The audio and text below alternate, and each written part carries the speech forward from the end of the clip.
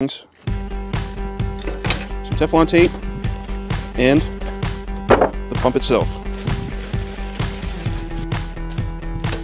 It's got alligator clips to hook to a battery, and then an on-off switch. I went to the hardware store, and I got these two rolls of this plastic. Alright, I've got the fittings in the pump, and it comes with a strainer for your suction side. Got that installed. I'm not sure how well this plastic tubing is going to work. It's we don't have freezing out today, and that stuff is not very flexible.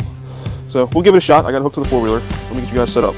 Alright, so I had to redo my idea with the suction side. The plastic tubing, because it's so cold out, it won't unfold or unravel. So I got this piece of PVC for my suction side. So I won't be able to use a strainer that comes with, but this is a relatively clean drum, so I don't have any problems with it or any worries with that. So I got it all hooked up, everything's ready to go.